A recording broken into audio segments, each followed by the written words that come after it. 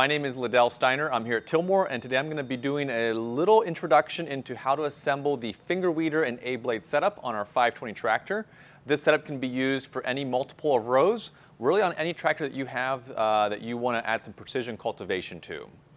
So in the video, I'm going to be showing some tips and tricks, also going over the different items that we have here, because as you can see, there's a lot of different components that make up this kit. And so we thought it would be just a good idea to be able to introduce you both to the component pieces and also how we can put them together on the toolbar. So as we move into the conversation, I want just to kind of talk to you about some of the different names that we have. Okay? So here we have, this is what we call the trailing arm mount. We have two trailing arm mounts on our website. This is for the 2-inch toolbar. It's a smaller system that can go onto a 2-inch toolbar, and then a tube can come out, as I'll show you, to give you different flexibility. And this is what the finger weeders we mounted onto. Here we have what we call mod bars. They're just basically a 2-inch tube, and they have holes cut in that allow us to index and measure different things later on. These are our cross clamps, and these cross clamps allow us to make a T with our 2-inch tubes. These are our flex mounts. They're like an S-tine, but allow us to put a finger weeder or an A-blade up in and slide that shank vertically through. Over here we have our A-blades. We have sizes from 4 to 10 inches, allow us to give us a really nice shallow but good cultivation. And then over here we've got our finger weeders, and in this case today we're going to be doing a setup for 2 rows at 30 inch, and so we have 4 finger weeders. So that's just a quick overview of the different tools and the implements that we're going to be putting together. We did a pre-assembly on most of the items, but what I'm going to start working with here is we're going to go through, we're going to first mount the trailing arm mounts, and we're going to center those on the 30-inch row spacing. So we're going to start off with a tape measure and a Sharpie, and just make sure we know where we're going to put things first on the toolbar. So here we are down at the toolbar. The Tilmor toolbar has a ruler that's built into the toolbar, so you can grab your different measurements. We're going to be setting this up for 2 rows at 30 inches.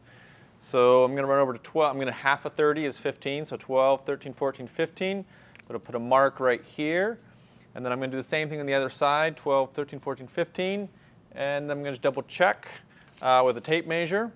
30 inches, very good. Okay, so that's where we're going to center our trailing mounts, which is going to hold the finger weeders. So as you can imagine, we're going to put the finger weeders over the row. This trailing arm mount is a pretty unique setup where it allows us to be able to index the mod bars into it so it keeps it from pulling back out. And then it also has some spring that allows us to give different tension, more and less tension, depending on how much we want to have there. So this is kind of a unique little piece that will give us some good foundation for the finger weeders. All right, so to mount this, we're going to put this on center, and we're going to set up the U-bolts and the 9/16, use a 9/16 wrench here to add these serrated flange nuts on. Okay. Now, one of the things that you're going to notice about our Tilmor toolbar, and it's a little bit difficult if you don't have one of our setups, is we do not have any welding. I'm going to move this over, as you can see, on this face. Okay. That's important because when you're trying to set tools up on this side, if you had to have this welded around, it would make it much more difficult to center things up where you need. Okay. So as we put this back in here, we're going to center right up that, and here we go.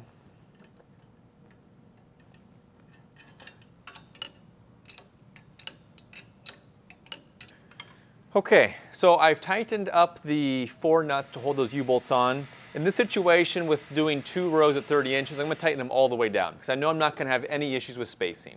If you have some tighter row spacing, you may want to just leave them loose or slightly tight just to make sure everything is positioned where you want it. Next, we're going to take the mod bar, and we have a couple different lengths of mod bars. We're going to put the longer one on here. And this longer one's going to go in, just going to slide right in here. And where there's a hole, that's going to slide in, it's going to index into that cap head screw as I talked about earlier. So you see I just do this and it slides right in. Now I can't pull back, it's holding in. And then all we need to do is add our last U-bolt in from the bottom, just simply to hold it tight against, okay? So the cap head screw itself is doing the work to keep it from pulling back. The U-bolt's just holding everything tight up here. And we have our first mount in and set up, okay? Let's tighten those guys down. So there's our first trailing mount with the first mod bar in. I'm going to put the second trailing arm mount on now, and then we're going to jump to putting the A-blades with the torsion mounts on, okay?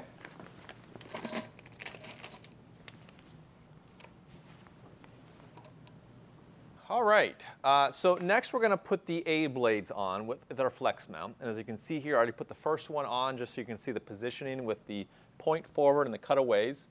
The way we're going to do this is the A-blades come in 4 to 10-inch sizes, and you want to get within about a couple inches of the row.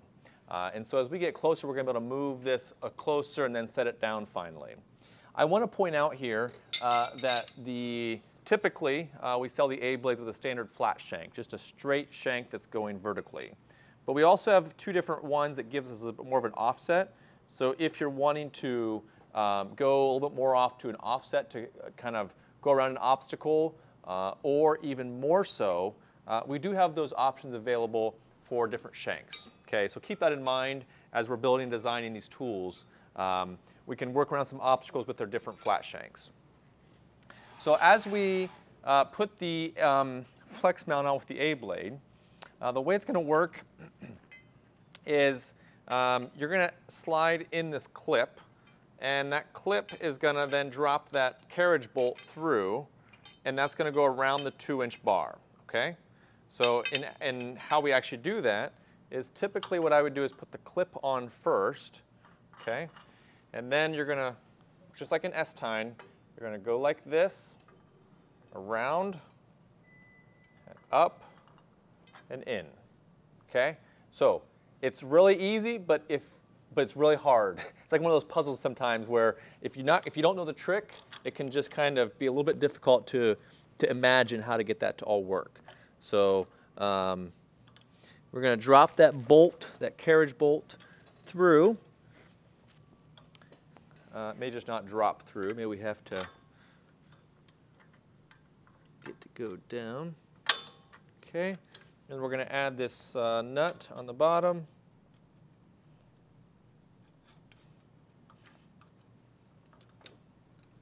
Okay. And then we're going to bring in this A-blade up from the bottom. And we're going to tighten this down here.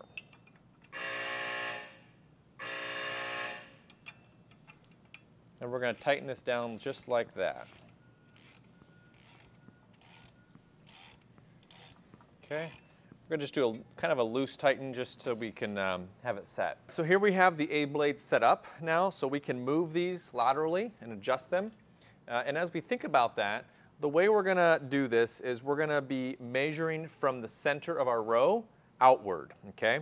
And so again, we're going to have, I'm going to measure, we're going to have 2.5 inches on each side of the road that we're not cultivating. So since the A-blade here is 10 inches wide, half of that is 5. We're going to add 5 and 2.5. So we're going to measure over 7.5 inches. So if I go to the center there, measure over 7.5, that'll get me about right where I need to be. I'm going to do the same thing on the other side. Center this up at 7.5. I'm going to move this over just ever so slightly. And that's about where we want things to be. Okay? One quick tip. That's about where we want it. However, if you'll notice down here, the A-blades are not centered on the shank. They're over ever just so slightly. And so you might have to make a few minor adjustments to accommodate the side that the A-blade is bolted onto that shank. But that should get you pretty close to where you need to be.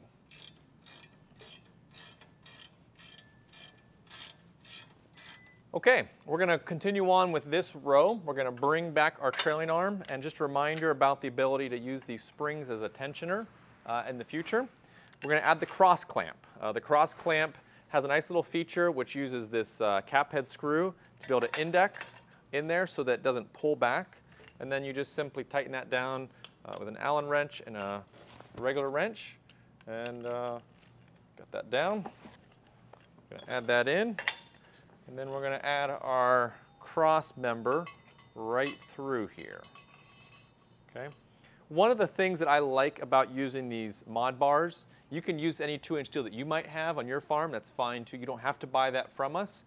But the one nice thing I like about the mod bars is these holes, again, allow you to index, but they also serve as a measuring stick for me. So without even pulling out my measuring stick, I know that I've centered this up, this cross clamp, because I'm looking at the 2 holes and the reference point between them. So we're just going to tighten these guys down, and then we'll go on to the next step.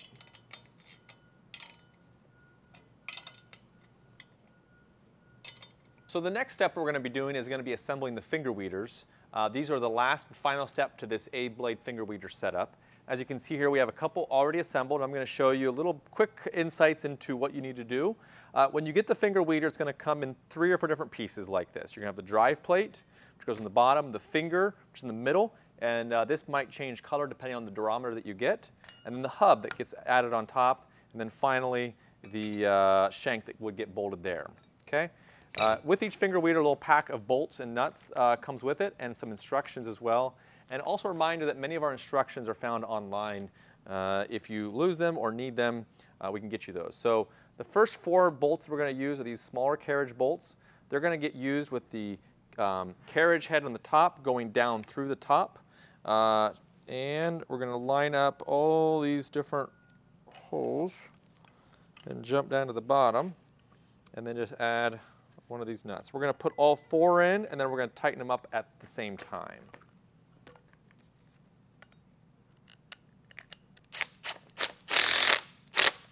I have tightened up all 4 bolts with the impact wrench, and sometimes the final, I just realized here, the final one, maybe you should just use a regular wrench just to make sure that they're all equally tightened, because you also don't want to over tighten them. You want them all to be snug, but not compressing that finger so much that it sandwiches it too tight. Then we're going to add in the shank, and we have 2 remainder pairs of carriage bolts. You're probably wondering why we have 2 sets. The shorter set is for the flat shank. If you ever get a 1.5" a tube, a mod bar, you're going to need the longer one to go through that. So in this case, we're going to discard those, and we're going to just simply use the 2 shorter ones, again with the carriage head going through the top, down to the back, and then adding those locking nuts on the back side.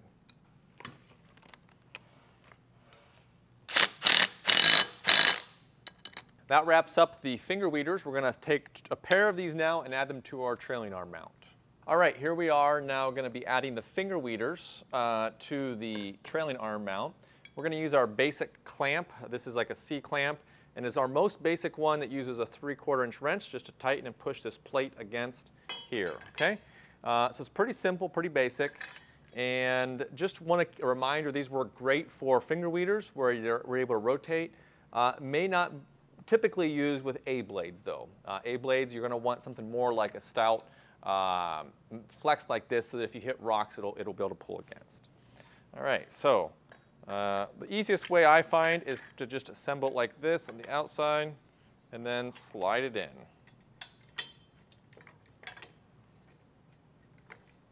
Okay, and once we have it in there, you can tighten it up by hand.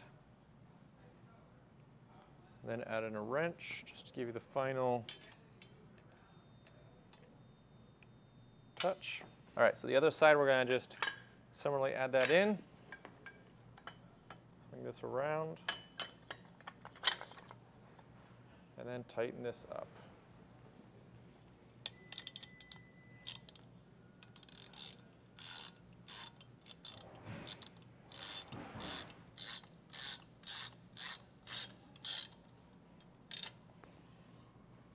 Okay, so that's adding on the finger weeders, and I did that pretty quickly. And as you can see there, I just got a quick rough adjustment. So what we're going to do now is we're going to tune in everything and make sure things are adjusted the way that we want them for getting ready to go to the field. So here we are looking on the back side of this A-blade trailing arm mount. I'm going to add in a little thing here. These clips that also come in are available to add in the top of the flat shanks. Basically what these do is it'll keep the shank, if it would get loose in the field, from completely falling out and losing it in the field. Okay, so you can add those in there. All right. So as we look at the setting them up, I lowered the toolbar to the ground. I also made sure that the toolbar is pretty much parallel to the ground. Okay. So this angle, you don't want this toolbar angled too much one angle or the other. You want that top flat part of the toolbar to be parallel with the flat part of the ground.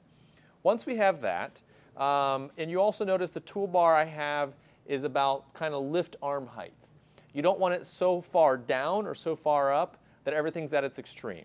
But once I have it here, I'm going to just lower the A blades to make sure that they are on the ground flat.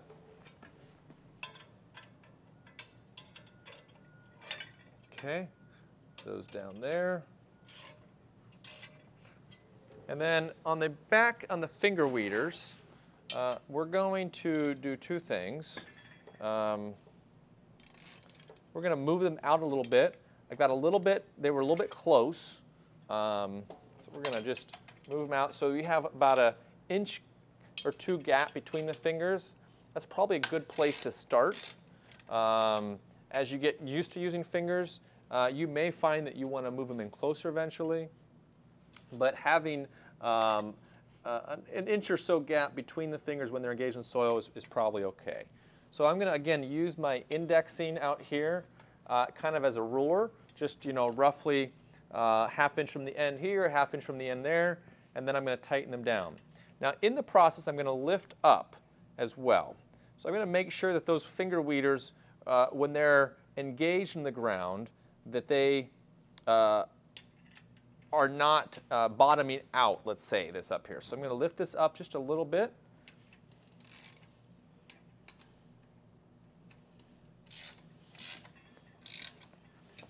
All right, same thing on this side.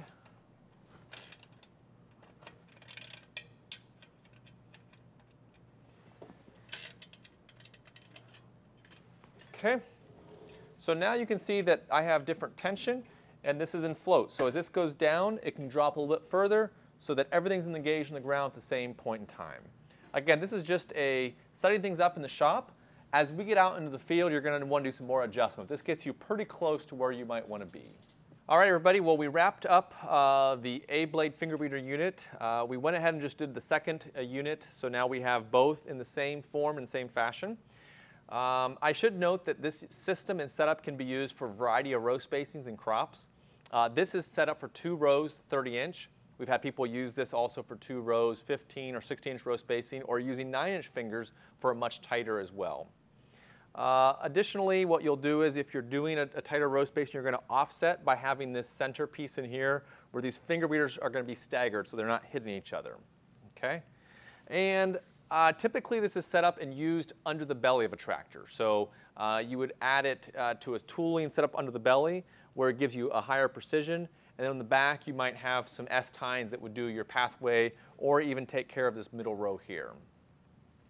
If you have any questions, don't hesitate in giving us a call at Tilmor. We're here to help. You can purchase these items online, or we can help you curate whatever you need, just purchasing individual pieces and components or the whole setup as a whole. Again, any questions, don't hesitate to give us a call. We're here to help. Thanks.